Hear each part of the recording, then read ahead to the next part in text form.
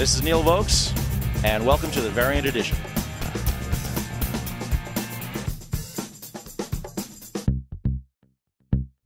Hi guys, and welcome to Variant Edition, your first weekly video podcast show. We are your host, I'm Ricky. And I'm Mike. So, big San Diego Comic-Con week. Unfortunately, we weren't there, but our little Nicky was. And he met Stan Lee and wasted his time, and then we got really upset about it as soon as he got home from, when we picked him out at Newark Airport, he was kicked him out of the car. Yeah, we kicked him out of the car quite properly because he rubbed it in our faces. But beyond the point, as you can see, huge Civil War week. We have a lot to talk about with that. We have 2 weeks of 52 to come back on. All in all, just a big week. We have Bowens that me and Mr. Swisstack will be covering. And, Mike, what are you covering this week? I'm taking a look at a couple comics, which would include Hawkgirl, and, I plumb forgot what the other one was. The Bottom Feeders. The Bottom Feeders, The Bottom Feeders. So, with that in mind, we have a lot of show to get to, so here's Nick with the news. Hi, I'm Nick, and this is the news for the week of July 26th, 2006. This past weekend saw hordes of comic book fans descend upon San Diego, and as a result, we have tons of news. Let's get right to it. So, if you were paying attention to the news anywhere in comicdom, you'll already know that the San Diego Comic-Con was held this past weekend. Early attendance estimates by con organizers are being pegged at close to 125,000. The robust attendance caused organizers to close registration on Saturday, in fears of a repeat of its winter's New York Comic-Con, with the fire marshals closing the doors. But that didn't happen, and fans and creators alike got to participate in what many call the Geek Prom. Publishers took full advantage of the attention at the con and announced as many new projects as they could fit into their crowded panels. DC will launch another All-Star series, and to the surprise of few, expect it to be All-Star Wonder Woman by Adam Hughes sometime in 2007. Paul Dini will produce a Black Canary Zatanna hardcover graphic novel with art by Amanda Connor. Wildstorm announced that they had acquired the rights to publish a Nightmare on Elm Street, Texas Chainsaw Massacre, and Friday the 13th, and we will see a release starting in October. Brian K. Vaughan's Pride of Baghdad graphic novel will be released in September. Pride of Baghdad is inspired by a true story of 4 lions who escaped from Baghdad during the U.S. invasion. Also expect issue 50 of Y the Last Man to show who or what caused the plague that killed all the men. IDW will adapt Transformers the movie. Originally adapted by Marvel in the 80s, the new adaptation will coincide with the re-release of the animated film on DVD in October. Expect to see scenes and characters that didn't make the final cut of the movie to be a part of the 4-part series. Marvel alum C.B. Cebulski has 3 projects set for release from Image Comics: Shiki, Drain, and Wonderlust, featuring autobiographical tales of CB's life as a teenager. Marvel announced the upcoming release of a lost issue of Fantastic Four by Jack Kirby and Stan Lee. Originally created as issue 102, only parts of the issue were released as flashback sequences in issue 108 due to disagreements between Kirby and Lee. This issue came to light as Marvel was preparing the next edition of Marvel Masterworks and contacted Lisa Kirby to obtain the original pages. They've begun work to finish the issue and will send it to Stan Lee to script. Expect to see the special issue to hit stands next April. Brian Bendis will join Frank Cho on a new Avengers title, The Mighty Avengers, late this year or early next year. Another lost issue, the 6th issue of Daredevil Father, is finished and just awaiting inks and colors. Stephen King's Dark Tower is on track and expected to be released in February or March next year. Jeff Loeb will take over Wolverine with artist Simon Bianchi for issue 50 to 55. IDW also has plans to collect the Dick Tracy newspaper strips into hardcovers starting in October. So San Diego is a big convention with a lot going on. Last week, we announced that Marvel and DC were going head-to-head in a softball game. The winner? Marvel, with a score of 23-11.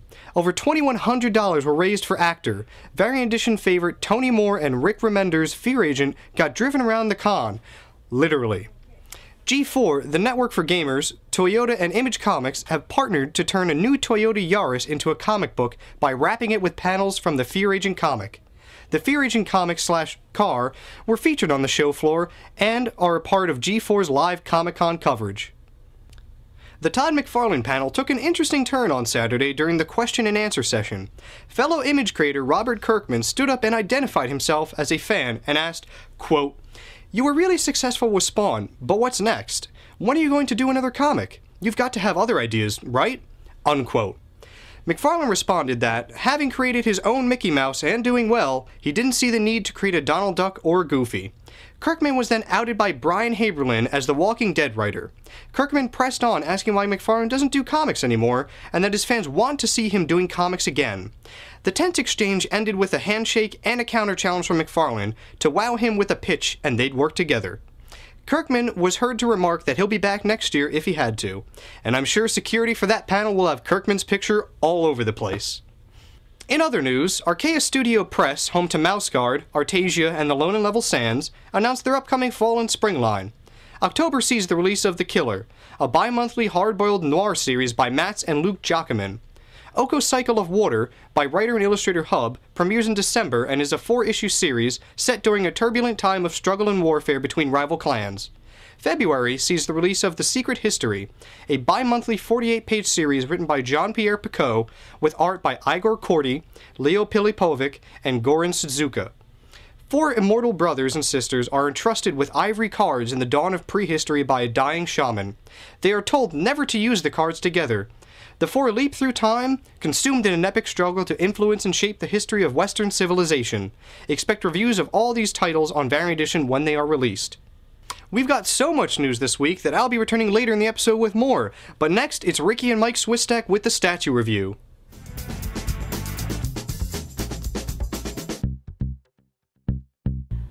Alright, so now it's time for our toy and statue review, and this week, another Bowen week, Mike. Yes, big Bowen week, big Bowen week. I'll never get sick of it, ever. No. So we're going to start off with Sunfire. Yeah.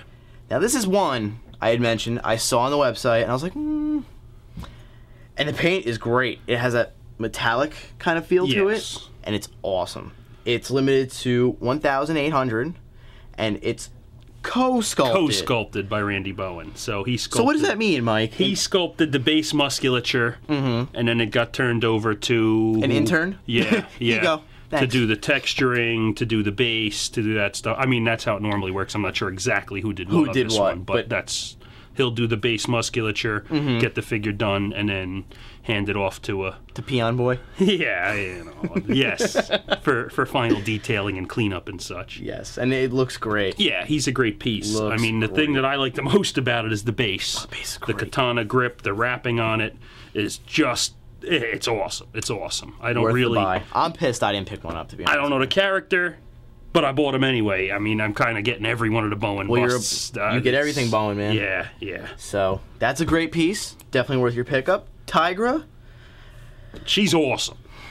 The paint on it's great. Yeah, she's awesomely sculpted. The what gets me, one of the little details that I really like, are the stripes aren't just painted on her; they're sculpted on her and then painted. Okay. So you know what I mean? I mean, it's a silly little thing, but you can see. Well, there's a big difference if it was just painted and then sculpted. You can see it looks like a pattern on her. You know what I mean? Jim Maddox did this one. Yes. And it's limited to 2,500. Yes. So a little more than the Sunfire, but one thing to mention on her, she's awesome. Awesome piece. But we noticed, me and Kev first took her out of the box and we're looking at her, that the tail is real flexible. And not attached to the base. It's attached to the back of her. I believe that it's not so much a cold cast porcelain as like a plastic resin mix they use. So there's a little bit extra like plastic for flexibility. Yeah, so that you don't open it up and everyone has a cracked or broken tail, which I'll give them credit for that. They're looking out. Yeah. But at the same time, it does... It could have been attached, it could have been glued to the base right back there, and then you wouldn't have to worry about it because it's really kind of... It's real flimsy. She's awesome. I mean, I love the way the hands are sculpted. It's really, really nicely done. She's painted great. Great piece. The blue bikini looks awesome with her, the way that's slightly metallic, but she's done. Off the other paint. Beautiful eyes. The just really, as you know, with all Bowens, just really nicely done. So that one. Watch the tail. Yes. But it's a great piece. Pick it up. Then we move over to Snowbird and Sasquatch. Yes. And this is Rick Force. Yeah. Limited to 2,000. Yes, each. This one came out first, the regular Sasquatch. Then they did the Snowbird variant, Transmutation variant. It's called. They did do a different base sculpture. The Sasquatch itself is the same exact sculpture, just a different paint job and a different base. They're both really nice. I think I might like the blue one better. I don't know, just the way, the way musculature paint on it. The way it's airbrushed is really nice. The bases, I like both the bases. I don't know which one I like better. See, I love this. Yeah, the Snowbird. It's like a cloud with like the totem Indian. Awesome. Animals in it, you know. And some people have a problem. I personally don't, but some people I've noticed with the back of them.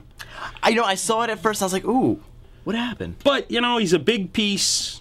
You're talking about all the extra sculpting that would have to be done for back muscle, and pretty much just fur would be covering it. That don't bother me. A lot of the classic old Bowens, the original ones, like the Marv and stuff like that, had almost the same way. They really were more just the front, and the back was just... But Bowen's got an awesome way of sculpt. Well, these weren't sculpted by Bowen, but it's very Bowen-esque. The style of how it's rough in the back, but very nice pieces. It's silly to have both of them.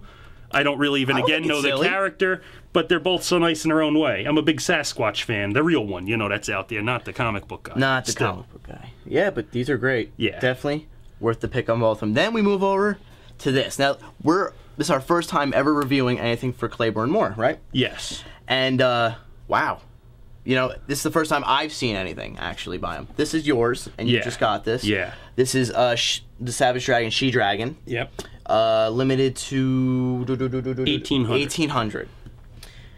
Wow. I'm a big fan of Claiborne Moore. I've collected a lot of his stuff all the way back from when he did the Pit statue from the Pit comic. He also did the actual Savage Dragon in like an action running pose, which that's probably 10 years old at this point, but an awesome statue. And then I saw her coming out and said, I gotta get it, you know? She's beautifully done. She's quite the woman. Oh, yes. Quite. Oh, yes. It's really the only complaint that I've heard on her is my wife Jen said about the lips. She has light green lips with this darker green flesh. They're just just there. You know, like it's just like it makes her look a little ape snouted, but I mean she's still awesome. She's still beautiful. Her posterior is fascinating. It's a good posterior. Yes. Definite good posterior there. She's really nicely done. But that's Claiborne Moore. He's not just good at sculpting men or women. He's just amazing. So overall, I mean, this piece is great. Yeah. Everything from, you know, the musculature to her other aspects. We'll say. Yeah. Looks great. Yeah, you know? She's great. Awesome base. So if you get your mitts on it, definitely worth the pickup. Definitely. All the statues were great. Every one of them worth the pickup. So, our 20th statue review this week, Mr. Swisstack, thanks again for another good one. Thank you. And we'll see you next week. Have a good one, guys. Some of these reviews may contain spoilers, so watch at your own risk. Alright, so my first review this week is Cable Deadpool. This is a Civil War tie-in, so it's a big deal. At least to me. Because I follow the series, now it's a Civil War tie-in, makes it even better. And to start it off, Deadpool gets his ass kicked by the Great Lakes Avengers. Who? I'm not even entirely sure. But all I know is this group of delinquents kicks his ass. And why is he fighting them? Because he wants to get a job with the government to be a bounty hunter for them and pick off all the unregistered mutants. Why not? Make a buck, man. Do your thing. But nonetheless, he gets his ass kicked, and the government still offers him a job. Didn't make much sense. Okay, so beyond that, Deadpool does his basic comedic thing. It's good times. Now, Cable, you know, has a run-in with Deadpool and says he has a meeting. And Deadpool's like, with who? He wouldn't say, but we go to find out he has a meeting with Cap. Now, this is a big deal because it's very obvious, well, at least right now, that Cable is helping out Cap. Whereas he was trying to stay above it all and not get involved, that's very obvious he's not anymore. He's helping out Cap, you know, giving him the inside scoop on things. Now Deadpool overhears this, ends up going to a house where Daredevil is and ends up fighting him. And they're fighting, they're yelling back and forth, whatever, and they have a big, you know, fight. And at the end, Cap, Daredevil, everyone that's against the Superhuman Registration Act is there waiting to kick his ass. And that's basically where it's going to start off next issue. I can't think of a better way to do an issue. Comedy, seriousness with Civil War, and a great ending. This book, from the beginning, has been awesome. You need to read it. It's a great Civil War tie-in, and it's a must-read for the Civil War. Definitely pick it up, read it, ingest it, chew on it a little bit. It's good reads. So this week I read Flash, Fastest Man Alive, #2. Now, we all read #1, and we know that Flash and his friend were both in a very serious accident at an automated facility. Now, the odd thing that happens in #2 is we find out that his friend, who has several, badly battered injuries on the inside, all his organs are messed up, he's got cracked ribs, he's got broken everything, his face is all messed up. And within a matter of 2 days, he's fully healed up and back on the scene. When they go back to the plant that this accident happened to, there's another accident, slightly smaller scale, and the Flash is about to turn on the Speed Force, re-tap into it and go save the day. But before he has a chance to, his friend starts glowing green and rescues the girl. And it's just very odd. It could mean that he siphoned off a little bit of the Speed Force. I don't know what they're doing with this yet. Maybe they're making a brand new Professor Zoom. Who knows? It's a very interesting story. The art is still on point and just as good as it ever was. And I would highly recommend you picking up this series and picking up on the new Flash. It just seems very interesting. I can't wait to see where this goes. My next review is Ion #3. This is a series that I was skeptical on from the start. It was horrible the first issue. Blah, blah, I went all on and on about it. Issue 2 came out. I started to come to a little bit. It got a little bit better. Issue 3 comes out now, and it was awesome. Why? Because you're starting to realize how out of control Kyle Rayner is with Ion. So from issue 4, it comes out, and what a change. From the beginning, a little iffy. Now it's totally good, because you're realizing Kyle Rayner as Ion is a little out of control. And why? Because Hal Jordan has to get involved. And if Hal Jordan has to get involved, you have a problem. He's on some planet taking out basically a species, not caring. And it turns out he really doesn't know he's doing it. And, it's how Hal Jordan felt when he was with Parallax. They basically had this emotional thing, how, he feels for him. And then he just turns on him again, and they have a big fight. This is a great issue, because now they're starting to... No more BS. I want to know why Kyle Rayner is, Ion, and what he's going to do with his powers. And it's very obvious, evil. Which is good, because leads to straight drama. It's going to be a great book from here on out. Mark my words. I'm an official fan again.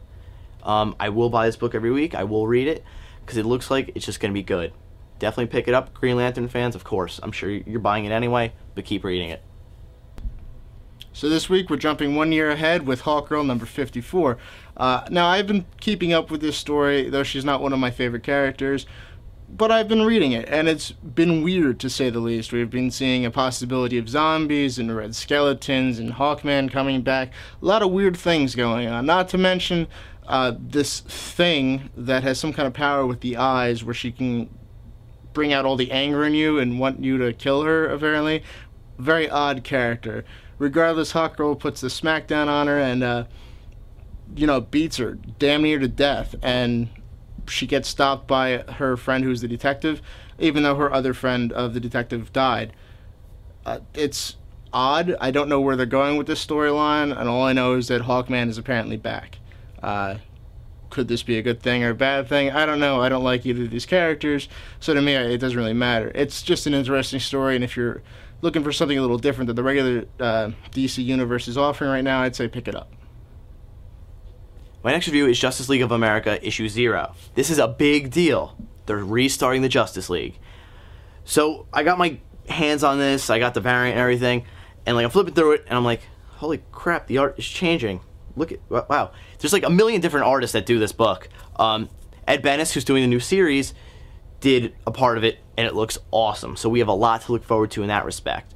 All this basically is how Batman, Wonder Woman, and Superman, from a certain point, said each year we're going to have a meeting, and we're going to, it went through each meeting that they have throughout the years, and you get, a detail of, say, when Superman Doomsday had their fight and he died, the repercussions of that. Every big event that went on through the Justice League's existence is covered, and you see what they met about, what they talked about throughout the entire way, until you get to present when they're picking a new Justice League.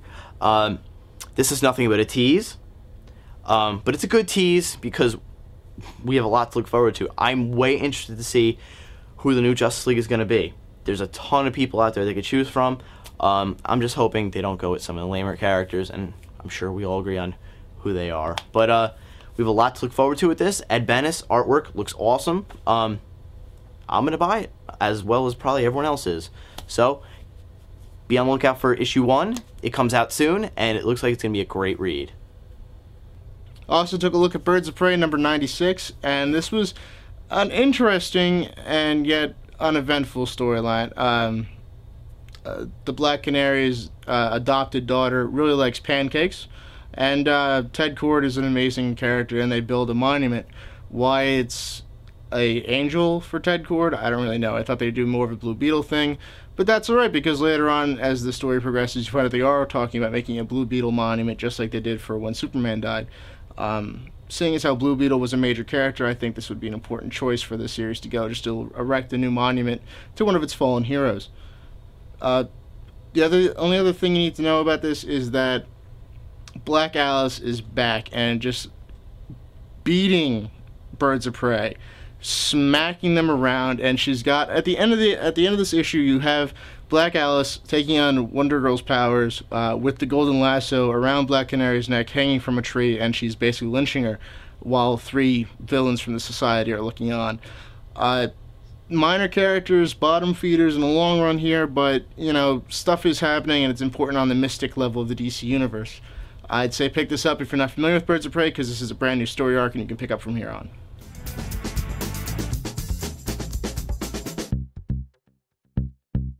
Alright, so now, my favorite portion of the show, discussion. And this week was a huge week. We have Civil War, and we have 2 issues of 52. What do you have to say about 52, Mike? Well, Batwoman is a lesbian. So on to Civil War! Okay. Now, this is an issue that had relevance, unlike many important things happened. It was very groundbreaking in a lot of ways. Now, if you noticed, we had an extra variant this week. Normally it's just a Turner variant and then the sketch Turner, but Ed McGuinness had his Thor, which it's a great cover, but gave a little bit too much away for me. You saw the cover and you knew automatically, well, I guess Thor's involved. Damn it! Why would you do that? I was looking forward to just a surprise. At the same time, though, when we did in fact read Civil War, we didn't connect Project Lightning with Thor in the slightest. It's true, but you saw it coming by that cover, and it was a little irritating, but I got over it because I bought the variant. I'm an idiot. But that's beyond the point. This book was amazing. You're getting characters involved that you wouldn't even think would be involved, and I think that's what Marvel's trying to accomplish here. Bishop having a big part, well, we're assuming somewhat of a big part going on. Cable, which, in my review, I let you guys know of, he's kind of helping out Cap. Deadpool. But does that mean that he's on Cap's side, necessarily? We don't know. We're also seeing Deadpool, who's been a mercenary for as long as anyone can remember, taking out a government contract. But he's doing it in a really bad way. He has no idea who he's going after in the slightest. In the slightest. The other thing that we noticed was Cap fell into this trap that they set up very easily. Like, a little too easily. You figured that Cable would, be able to put together this company that got exploded, with Stark Industries. Can't you just, Google that at home or something? He's from the future! Well, I'm sure Google's way more powerful in the future. I'm sure. Because then you can just check anything. Absolutely. Quantum physics, I don't know. No, it's there. Everything's there. But how about the throwdown between Iron Man and Cap? That was huge. Not only did Cap outwit Iron Man, he put that sensor on him, it shorted out his... Nick Fury's nice little toy, yeah, that was amazing. That was good. Shorted him out, he went to sleep for a while, woke back up, and he woke up pissed. A little bit. He probably nearly killed almost Cap. Almost.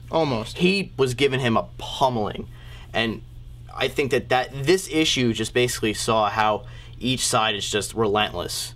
How it's going to be throughout the rest of the issues. How dead serious they are. Because when 2 best friends that have been on the same team forever could nearly kill each other, I think there's a little bit of problems. Well, that and we also discussed the other day how it's odd that Thor would be on Iron Man's side. Well, Thor just shows up, and we're assuming he's on Iron Man's side. And it's very easy to assume a lot of things that are going to happen in Civil War, but they're not giving you much. Each issue is little tidbits. They're giving you little hints on the things that are going to happen, and then they can just turn it around. Who knows? We still don't know what 42 is. No idea. We still haven't seen the Fantastic Four disband yet completely. The X-Men still have almost no part in it. They're still kind of, they're dealing with their 198 camp thing and all that. So, I mean, there's so much. Doctor Strange left. I'm going to Alaska. Bye. Can you blame him? Bye. He didn't want nothing to do with it, but can you blame him? The two teams are essentially just going to annihilate each other and accomplish nothing. And it's looking like that's what's going to happen with the amount of hatred these people have for each other over this. So, this book is just way to rebound off of House of M. House of M being a complete disgust of a book. It was horrible. And then to come back and have such a force in the comic book world and, seriously, take over news with the fact that Spider-Man unmasked himself. Well, we've said this with Kevin many times, and it just seems that, DC did with their Infinite Crisis, what they managed to do was a bunch of small, little, minute changes that they're now kind of taking back in one way, shape, form, or another. Superboy's dead. Yeah. Whereas Civil War, within 3 issues, has already changed drastically the face of Marvel Comics as we know it. Yeah, or 3 issues. And it took DC... I mean, I loved Infinite Crisis. I thought it was great. I'm not going to badmouth it, but it definitely didn't have as much change as 3 issues of this had. So, and we still have a ton to go through with all the other side stories that are going on, plus this. The whole Marvel Universe is going to be a wreck by this time is done. And that was well established before this even started. But look forward to this book, guys. Look for great things from it. It's going to be great. The storyline right now it's extremely hard to guess. You can only theorize about what they're going to do as far as, they were saying about switching teams, switching sides on the teams. And so my thought immediately right now is that Cap's team is going to go down, Iron Man's team is going to split in half and free the rest of Cap's team. That's what I'm guessing. I'm probably hideously wrong. Well, I mean, the only person we know is going to switch sides is Spider-Man. But can you blame him? But, hey, be on the lookout. Buy all the side stories. They're all great. I've never had a problem with any of them yet. So, but that ends the discussion here. And now we're going to kick it back over to Nick because we have so much news from the San Diego Comic-Con that we have to. It's just so much news that we couldn't fit it in the front of the show, so now at the end of the show you're going to get even more news about San Diego Comic-Con. Nick? Thanks, Mike. Over the years, the San Diego Comic-Con has evolved from just spotlighting comic books and comic creators. The past few years have seen the rise of huge multimedia booths throughout the floor. Television and movie stars roam the floor, and companies spare no expense to promote their upcoming projects. This year saw no shortage of movie-related news, and most of them were actually comic book-related. The biggest story this year is, of course, Snakes on a Plane. I personally got a chance to roam through the Snakes on a Plane booth and museum and check out the awesome rubber snakes they had. With the trailer played on a constant loop, props from the film, and these spiffy con-exclusive t-shirts, Snakes on a Plane was one of the busiest booths at the con. But snakes were not the only thing on the Comic-Con menu. Stars from the upcoming Spider-Man 3 were on hand to promote next spring's blockbuster movie. Director Sam Raimi showed new footage and premiered new images, the most awaited one being Topher Grace changing into Venom. Topher Grace admitted he was a fan of Todd McFarlane and that it would be perfect that he would be playing Venom. In further Marvel movie news, the Hulk has a director and a villain. Louis Leterrier will direct The Incredible Hulk. Leterrier recently directed Transporter 2 and Jet Li's Unleashed. Leterrier stated that the Hulk will face off against the Abomination, a former KGB spy turned gamma-radiated monster. Iron Man director Jon Favreau confirmed that Mandarin will be the villain of the upcoming film. Fans will remember that the Mandarin has long been a thorn in Tony Stark's side, and gains his power from the 10 rings that he wears on his hands. No casting announcements have yet been made, but expect Iron Man to open May 2nd, 2008. Frank Miller will be adapting and directing The Spirit. One of the most influential comics of all time, The Spirit was created by Will Eisner, one of the greatest storytellers of the comics medium. Miller intends to be extremely faithful to the heart and soul of the material, but don't expect it to be nostalgic, noting that it will be scarier than most people will expect. Shooting is expected to start in late spring. In even more movie news, Warner Bros. Intends to adapt Doom Patrol for the big screen. Featuring superpowered teenagers led by a wheelchair-bound mentor, Doom Patrol debuted in 1963, the same year as X-Men. Producer Akiva Goldman will produce the adaptation with Adam Turner working on the screenplay. No release date has yet been set. Also expect to see a Teenage Mutant Ninja Turtles movie on the big screen in 2007. Check out apple.com for the teaser trailer, which premiered at the con. The multiplexes won't be the only place to see superheroes in action. DC Comics announced that they are working with Bruce Timm and Warner Bros. To produce a series of direct-to-DVD animated features. The three announced were New Frontier, to be co-written by series creator Darwin Cook, Superman Doomsday, co-written by Bruce Timm, and New Teen Titans, The Judas Contract, by Marv Wolfman and George Perez. The animated movies will adapt those stories, and fans should expect the look of the characters to match that in the comics. In addition to the Iron Man live-action movie, expect an animated series to premiere next fall, and expect the new Fantastic Four animated series to premiere on Cartoon Network in September. So that's it for the news, and also wraps up Variant Edition for this week. Be sure to check out our summer reading special early next week. Everybody shares some of their favorite summer reading material. We also get a chance to watch Brian Quinn draw that cool Japanese demon he did for me back at Wizard World Philadelphia.